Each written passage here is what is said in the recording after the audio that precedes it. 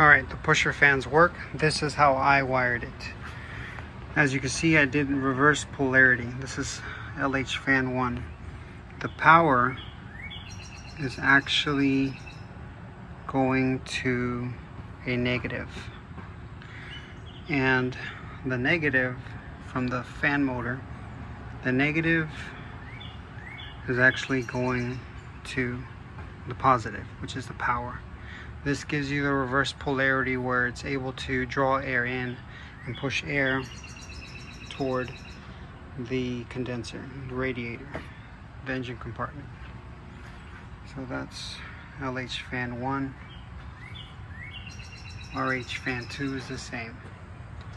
We've got, which is the blue wire originally from down here, blue, but it connects to the ground. You got the negative, so negative,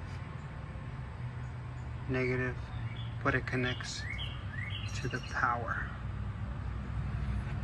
And these lines will be fished through here and through the back, and then they lead toward the unit.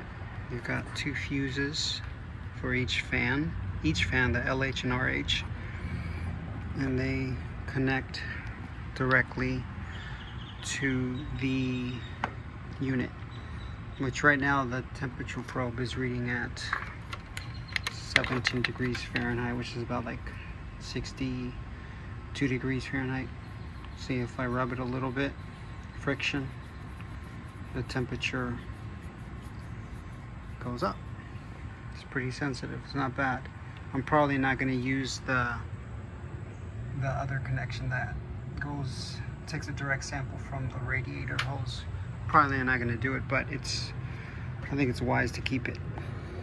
So that's going to be the power for the RH and LH fan. It works.